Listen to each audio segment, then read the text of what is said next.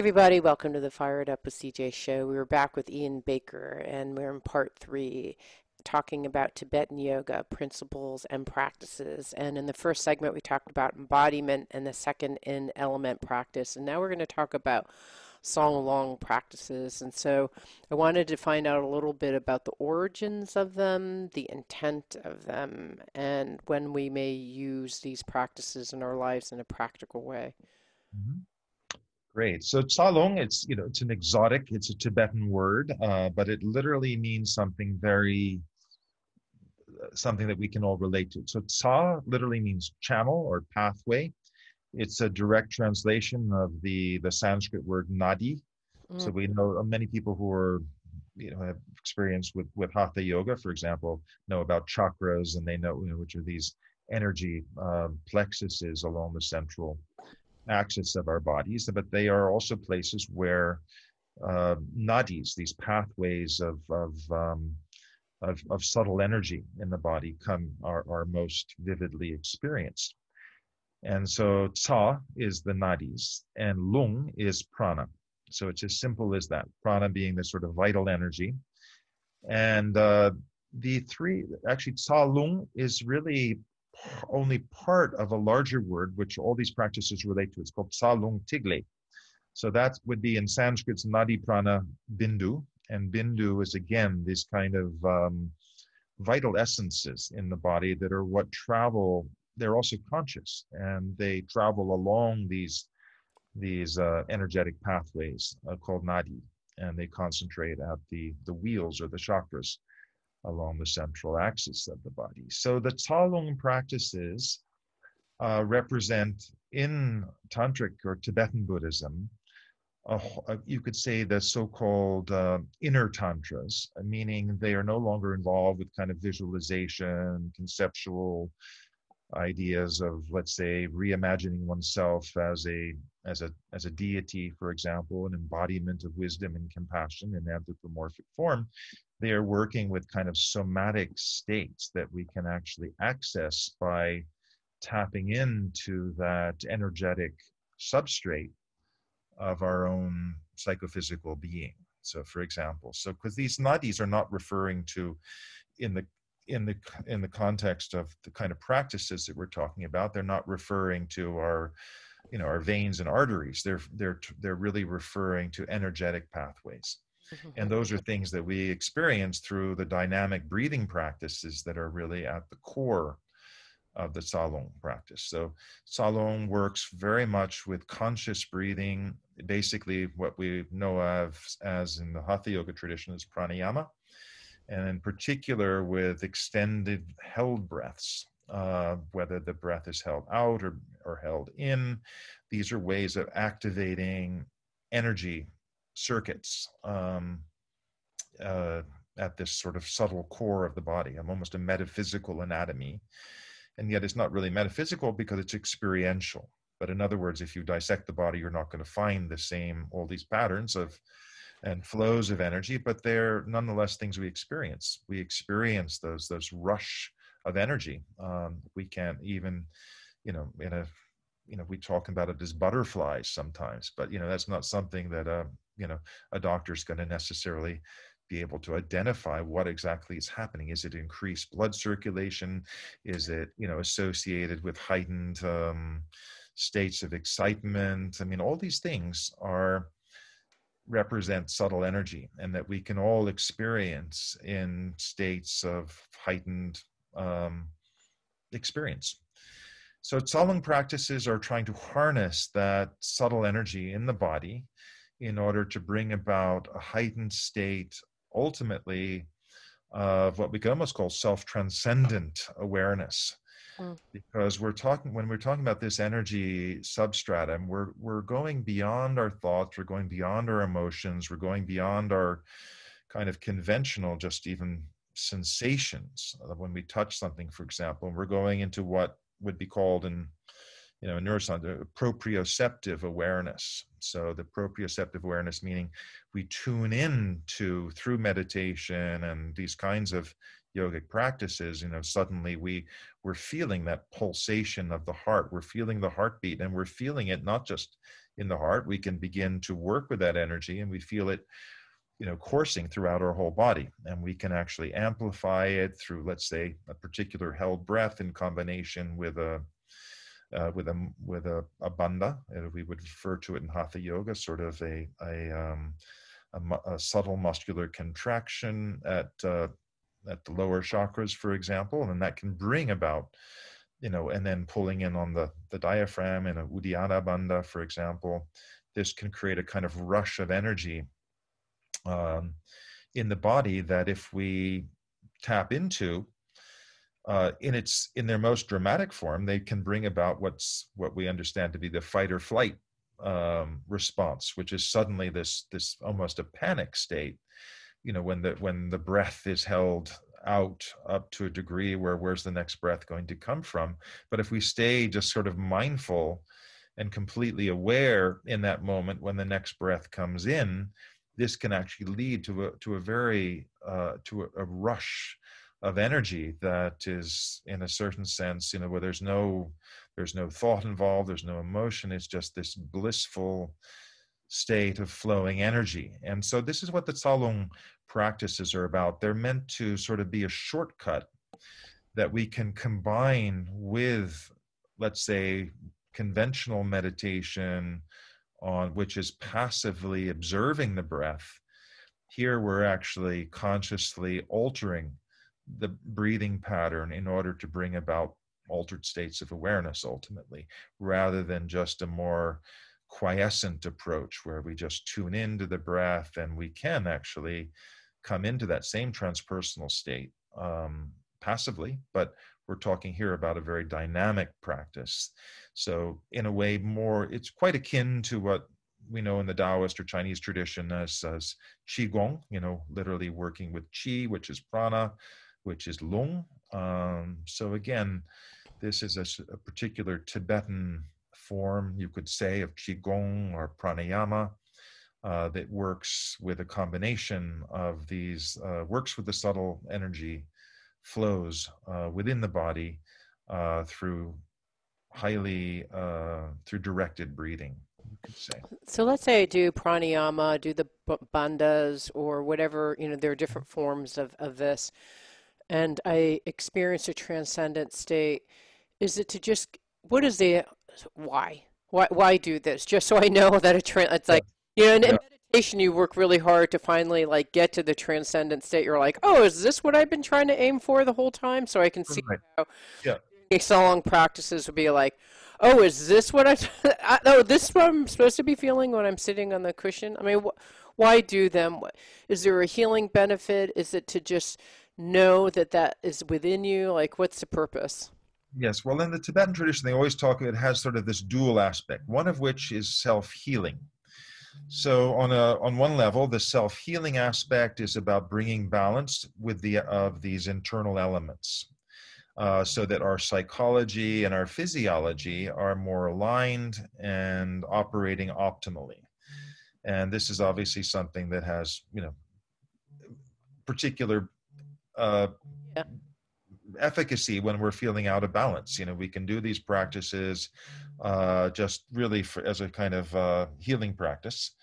And but they also talk, all of the texts also talk about that sort of a relative benefit, but that also has this spiritual benefit in this certain sense that, if we try to sort of look at what it's about accessing that transpersonal or self-transcendent aspect of our being. When we think of Abraham Maslow, for example, the hierarchy of needs, where we start out with our basic survivalist needs for food and water, sex, everything else. But he originally had the peak experience as sort of the highest level once everything else is taken care of. But then he added at the end of his life, as we know, sort of, well, he felt actually that even that wasn't complete. It was self-transcendence, which was the ultimate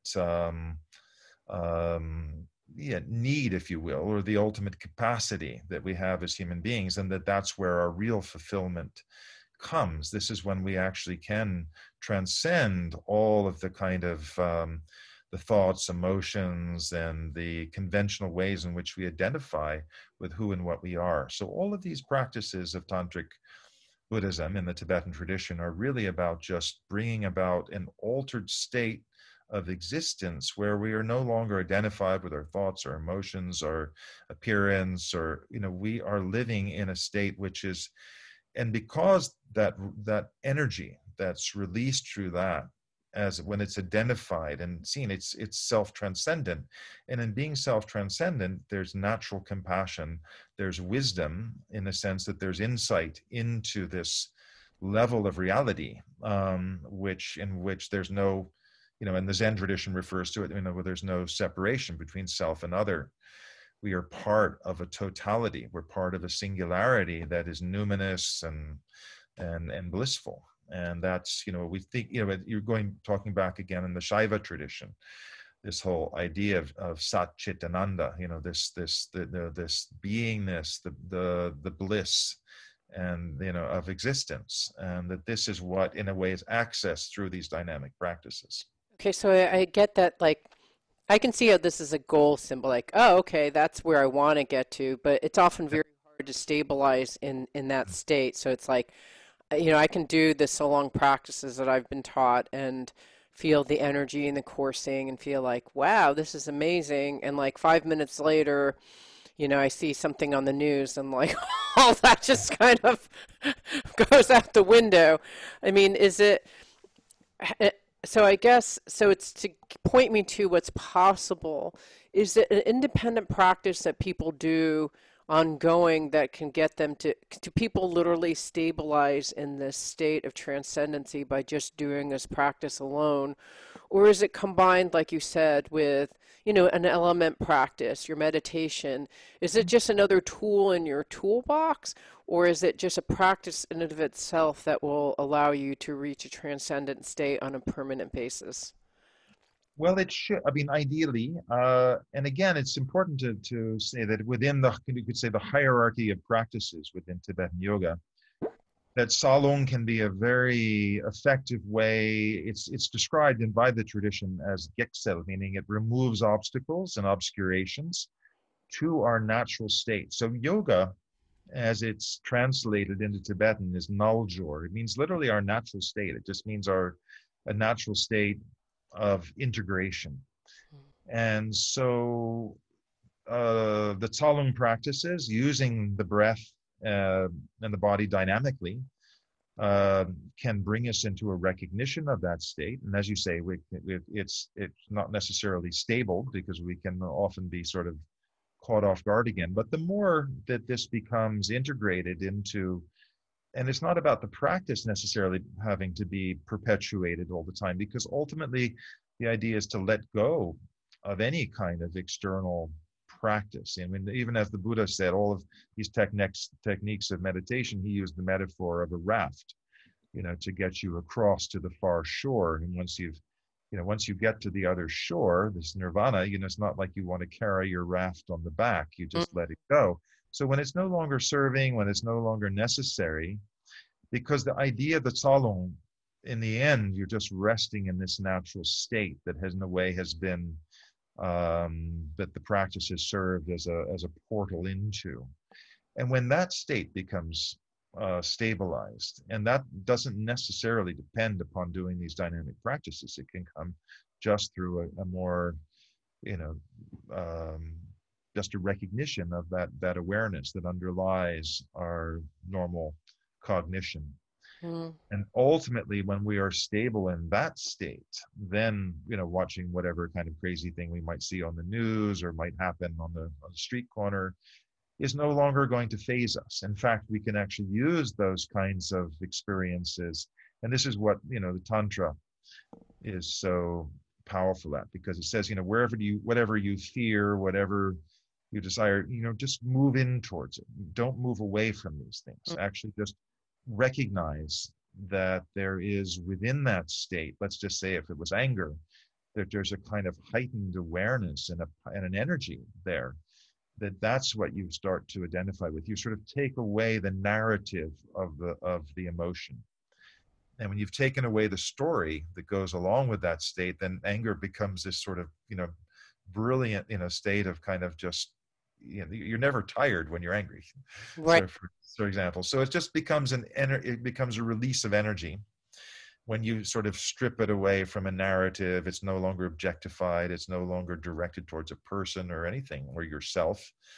It just becomes a way of working with energy. So Tsa Lung is a way of working with that energy. And when that energy is flowing, then it's no longer something that is in any way obstructive. And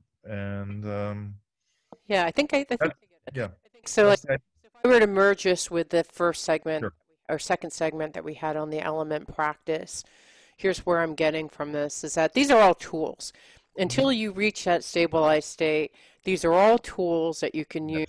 And so maybe if I'm like, oh, my stomach hurts, it's like, oh, yeah, use the elemental practice. That's more kind of gross body level thing. Mhm. If I'm angry, oh, focus on your liver and like releasing your liver and doing the set of exercises that help release Yep. the liver from your body. If I'm just like, I'm generally an angry person and I need to work on this, then maybe I do the so long practice I'm just doing every day, trying to change and convert that energy. These are all practices you can use either to convert that anger energy. Kind of depends. You pick, doesn't matter. You use whichever one you need at the time.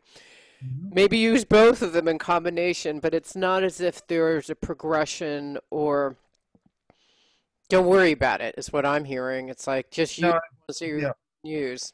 No, very much. I mean, the Buddha in the Tibetan tradition, they talk about the Buddha having determined that there were 84,000 methods by which you could enter the path of Dharma and enlightenment. So, in a certain sense, it just sort of means it's infinite, and these are a set of tools and practices that have been, tried and tested over thousands of years, and of course, within their lineages within the tradition that emphasize moving progressively from one to the other. But with a skilled teacher, the method sort of becomes different in a sense. You work with a practice that is particularly relevant for you where you are at this time. So that would be, if one is fortunate enough to have a teacher who one has a personal relationship with and not just sort of a theoretical. I think there's so much abuse and so much disempowerment that happens when the guru principle becomes guru devotion. This is, devotion means to put yourself below something, and then there's no, this is not empowering. This is actually just the opposite, and we see all the kinds of abuse and problems that arise from that. But when there's actually a mentor, whoever that is, it's who can actually reflect back to us, where we might need to do particular work and can guide us, then this is very helpful. And that's really the inner principle of what the guru yoga was in the Mm. in tantric traditions, because it's easy when you're sort of stimulating so much energies to sort of kind of suddenly conceptualize it in a particular way and maybe get off track. So the idea is that a teacher would help you to keep on track in case you kind of got a little bit kind of inflated uh, through these practices. That's the idea. Yeah, got But it. the problem, as we've seen, sometimes the teachers get inflated because of the devotion that's given to them. So that's the other side of the coin. I've got it. I've seen it. I've Yeah, experienced it. yeah, it's We've it's been out there. We've been talking to Ian Baker about his book Tibetan Yoga. Thank you so much. Really interesting. Pleasure.